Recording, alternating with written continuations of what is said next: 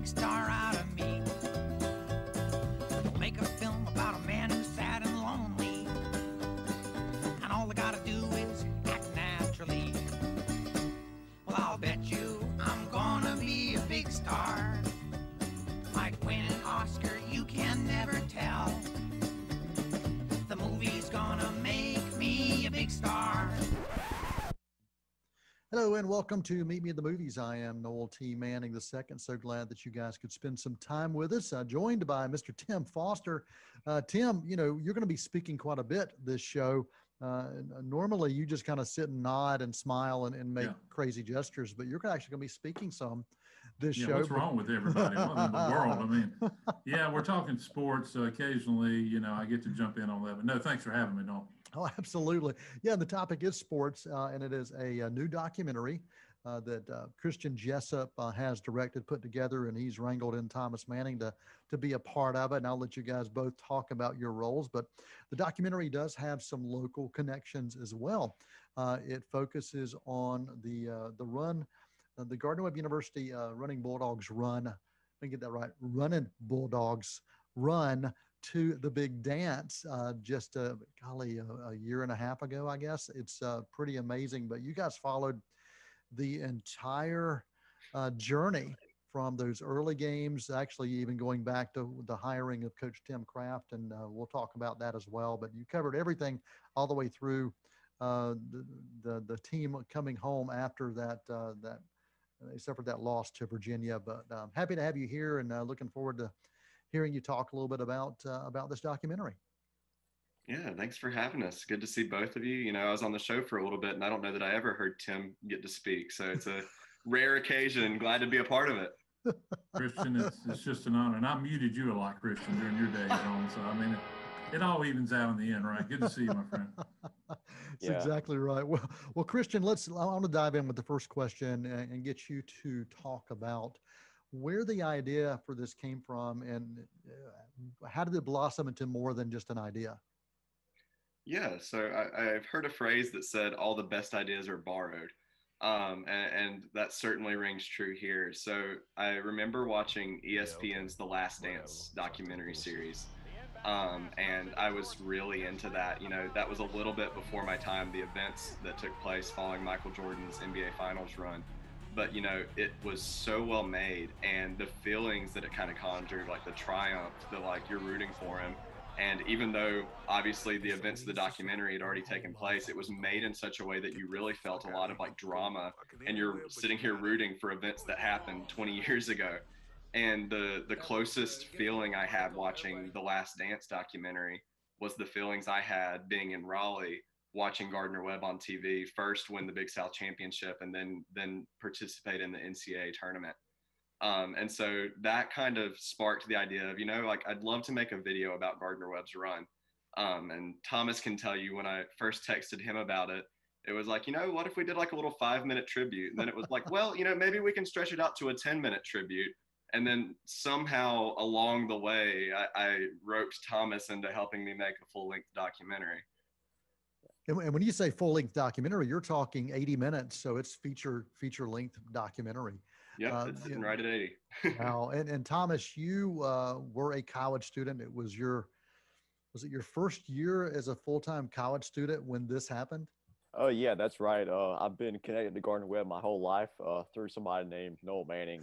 You know, a few others at Gardner-Webb, you know, Catherine Manning, who we've had on the show before, Beth Manning. We're kind of a Gardner-Webb legacy. So growing up, I've just been around campus my whole life. And then this was my first year as a full-time student when this happened back into the 2018 and 19 season. And I was also on the ESPN Plus camera crew for some of those games. So I was like deeply involved with the events all season long. So it just was always going to hold a special place in my heart regardless. But then Christian approached me about this, and one of his first thing that he reached out to me about was, hey, do you have any clips I could borrow?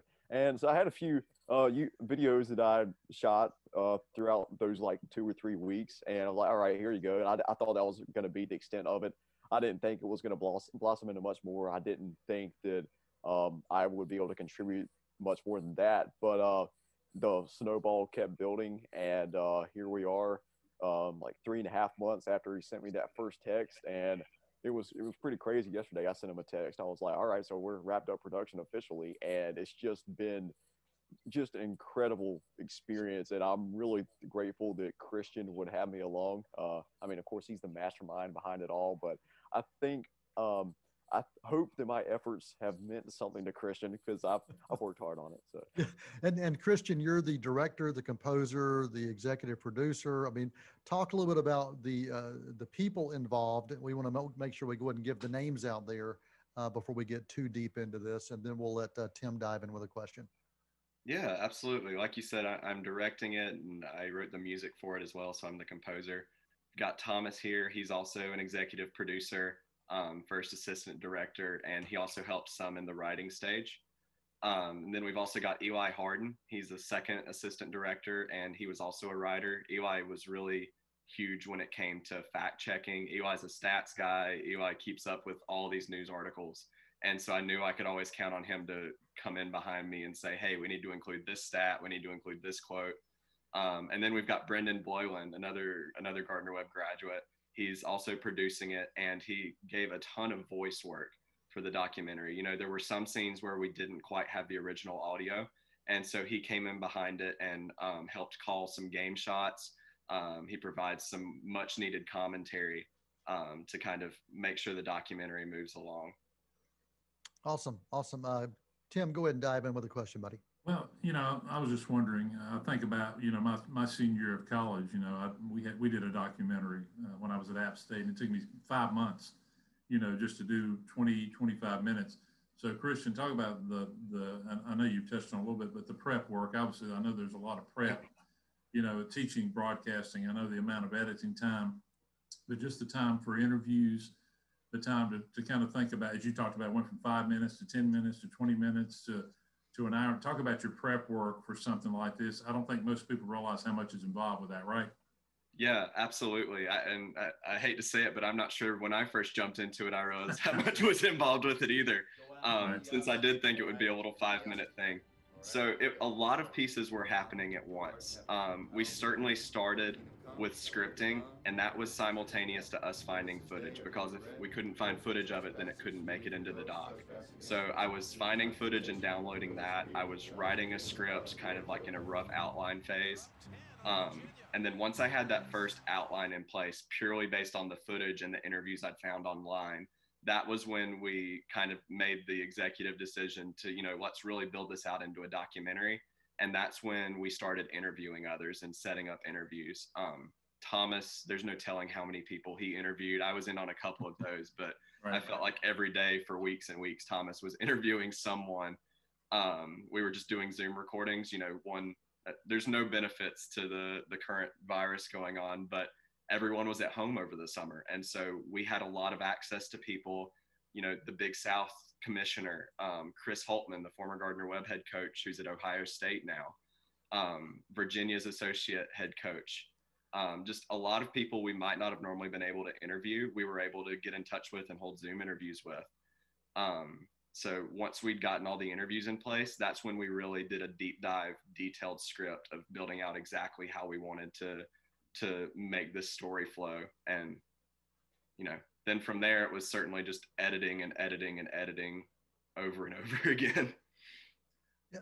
Thomas, dive in, if you would, about those interviews, because you're right, Christian. Thomas pretty much had interviews what seemed like almost every day and night. He was kind of fitting that in. Talk about some of those interviews and some of the ones that maybe you were surprised that you were able to get, maybe some of the ones you were surprised with the responses you got.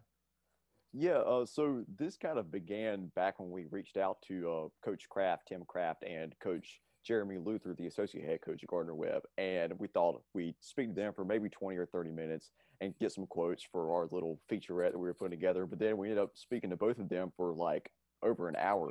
And they seemed to be just so all in with everything we were doing that they provided us with a list of contact information for players from that team. So we talked like 8 players from that March Madness team. And then once we got all those done, we're like, well, we're this far into it, and why not just take another step? So Brendan Boylan was definitely a huge help in some of these suggestions with some of the interviews. He had the idea to reach out to Coach Chris Holtman, who is now, as Christian mentioned, the head coach at Ohio State University. And he was the coach that preceded Tim Kraft at Gardner-Webb back when Kraft took over in the 2013-14 season, or I think at the end of that season. And so I'm just really thankful that Chris took the time for that.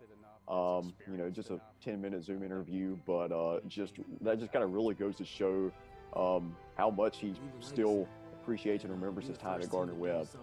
That was really one that stands out.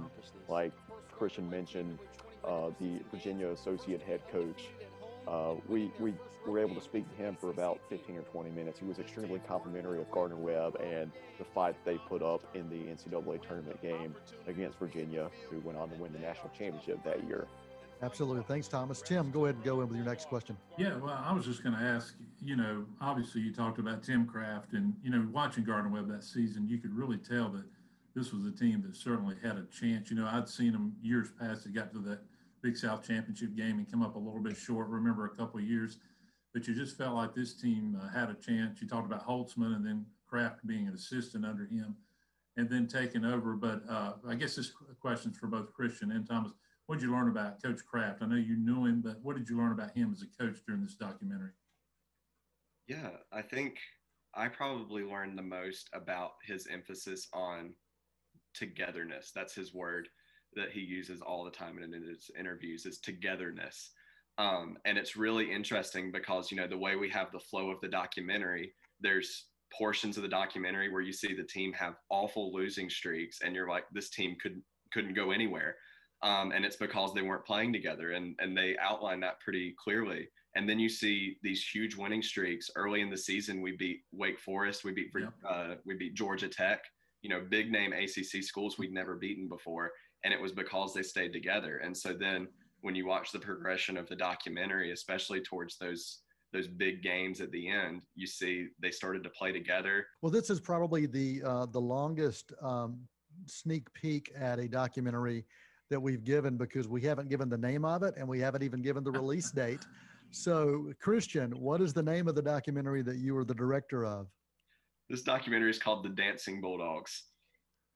Okay, there you go, The Dancin Bulldogs. And the official release date, that is going to be released on YouTube directly and premiered. What's that date? It's October 16th, and it'll be premiering at 7 p.m. Okay, October 16th. So if you are watching this past that date, it is available now. And if you're watching this prior to, then it's not. So it depends on which time zone you are in. And we'll talk more about this documentary, The Dancin Bulldogs, 16 Seeds Journey to the NCAA Tournament. There you go. That's the subtitle for that.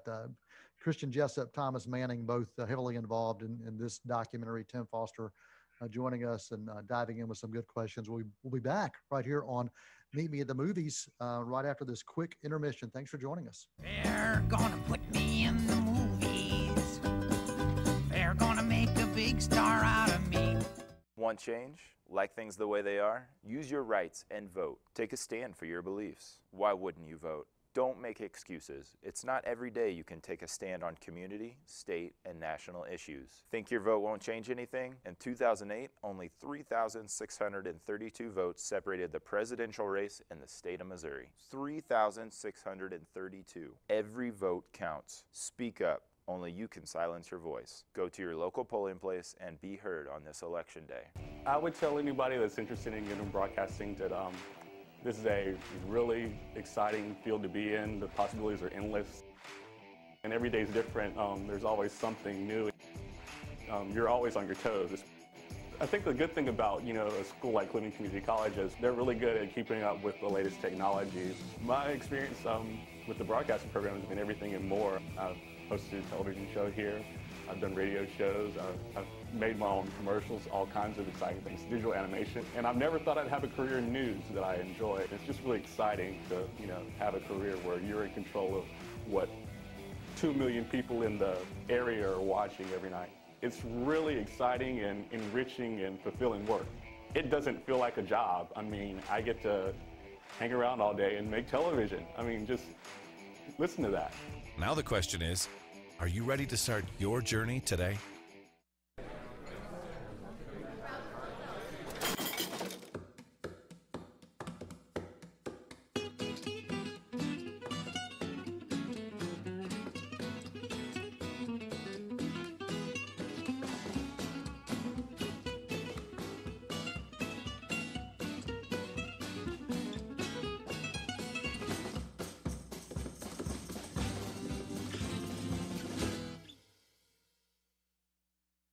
They're gonna put me in the movies.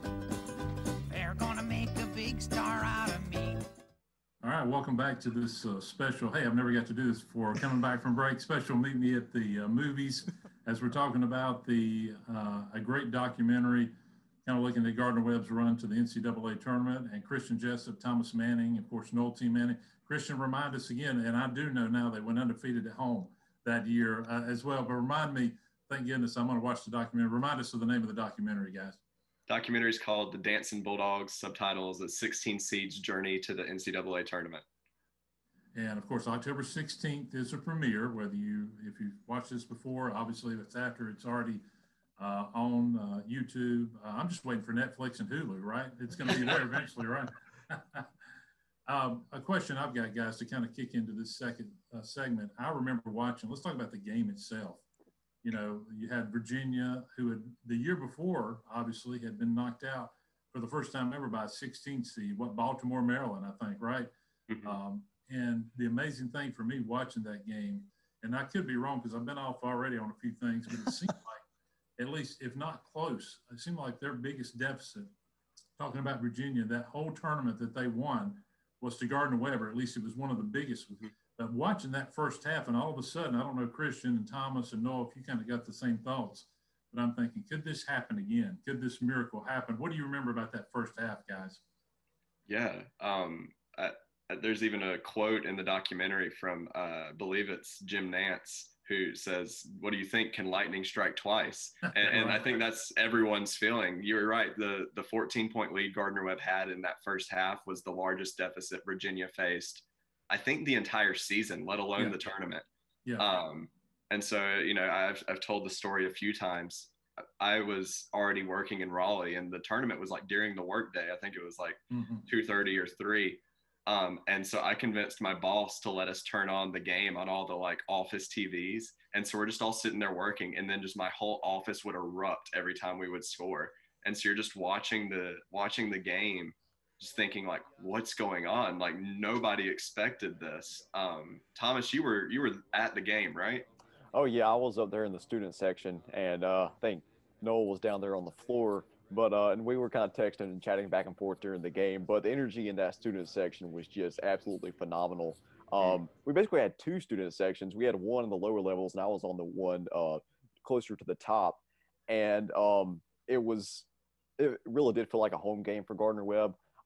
And I think the rest of the crowd was rooting for the underdogs as well, even those fans, they had no affiliation with either of the teams. They just wanted to see a little old Gardner-Webb take down Goliath again. I mean, like we've mentioned, we had seen it happen the year before, and it really felt like it was going like that in that direction again.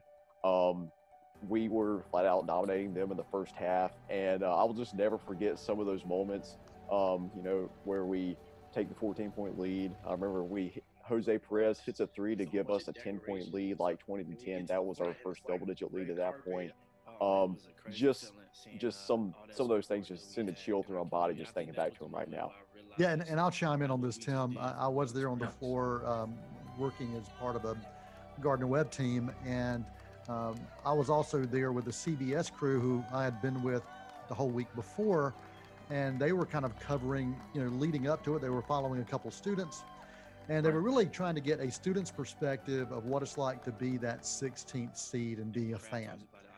But what happened was, as Gardner-Webb started taking that lead, I started getting text from the producer, and he was like, "Okay, man, the dynamic of this is starting to change. There may be some things that are changing on this." And so he came down and talked to me when we got up by 14, and he said, He said, I just want to let you know, we might have to do some things completely different. I might have to get on the floor and get some floor shots and stuff. And so he made some adjustments, but everybody was feeling like this might just happen. And the atmosphere was completely electric. And we had, it was wonderful being just a couple of hours down the road. So you could have a really strong fan base. And even Virginia's coach, after the game during the press conference, talked about it. And the assistant coach you guys got a chance to talk to said the same thing, that, everybody from Boiling Springs must have gone there and then some. It was quite amazing to be a part of it. And even though we came out on the losing end of it, it's something that we'll never forget, because it wasn't a huge blowout. People were talking about us.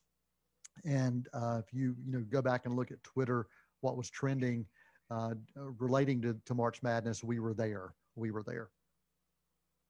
Yeah, I just remember you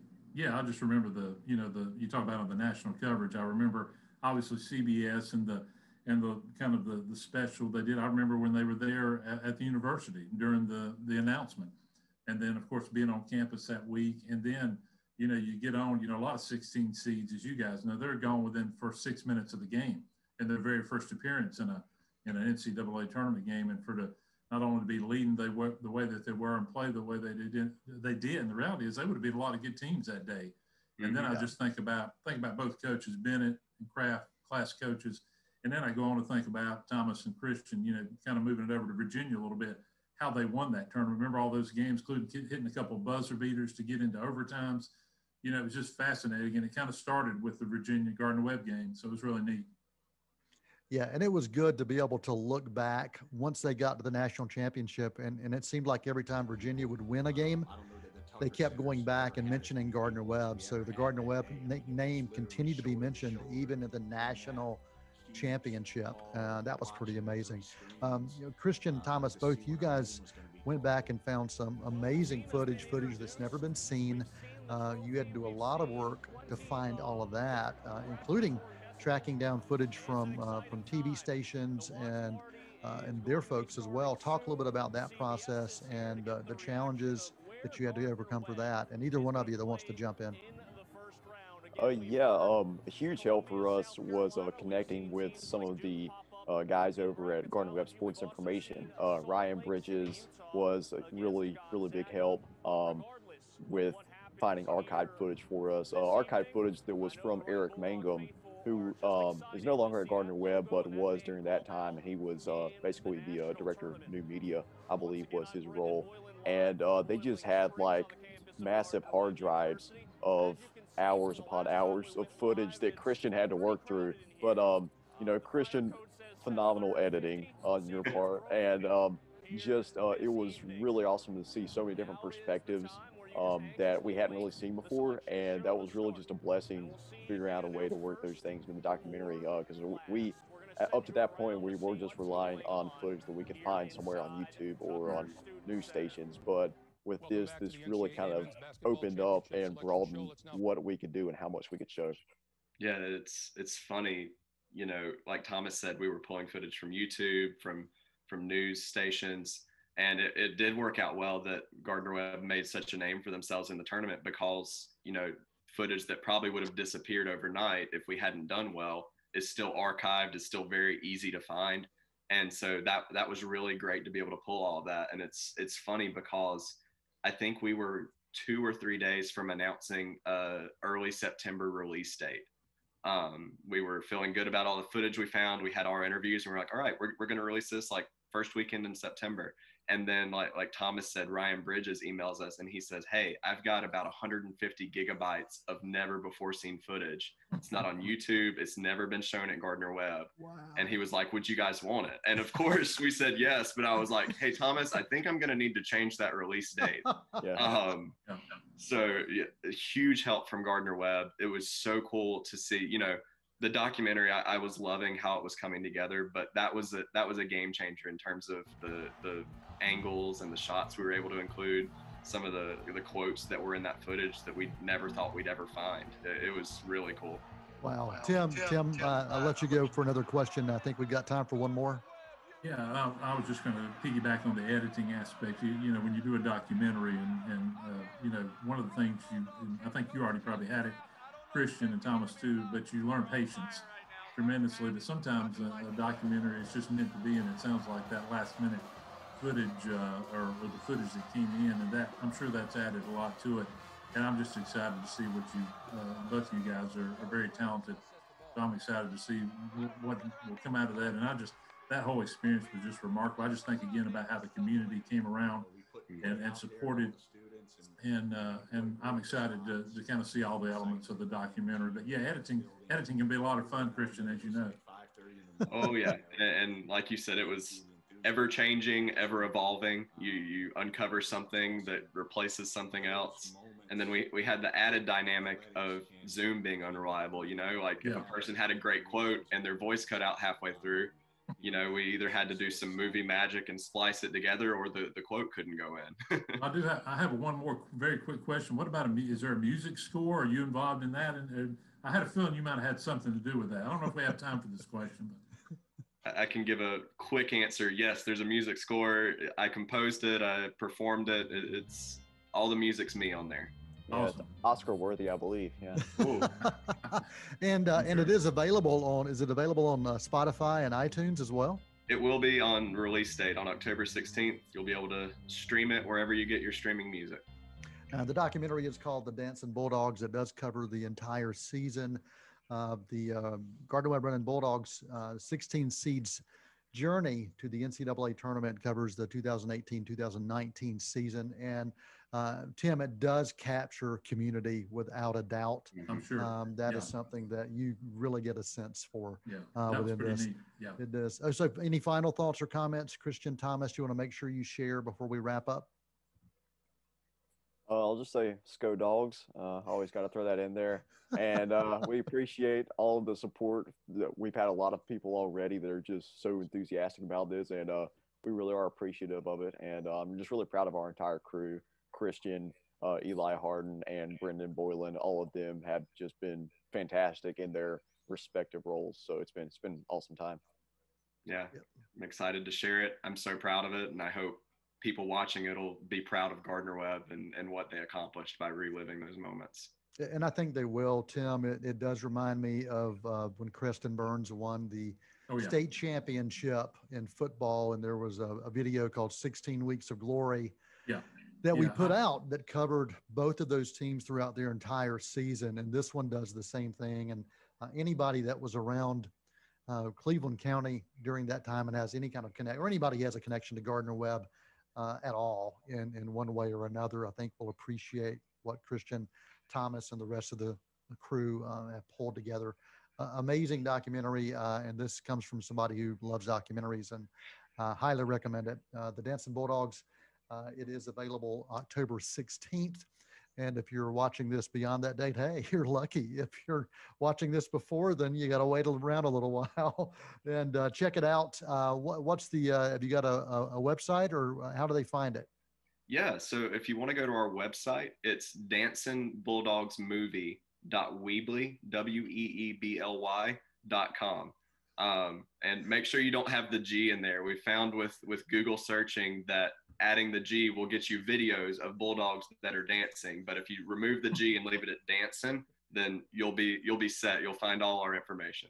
And you can also find it on IMDb and find out some more information about it there as well. Christian Jessup, Thomas Manning joining us to talk about the movie, a documentary, The Dancin Bulldogs, a 16 seeds journey to the NCAA tournament. Tim Foster, thanks for hanging out with us and asking some questions, man. Really appreciate it.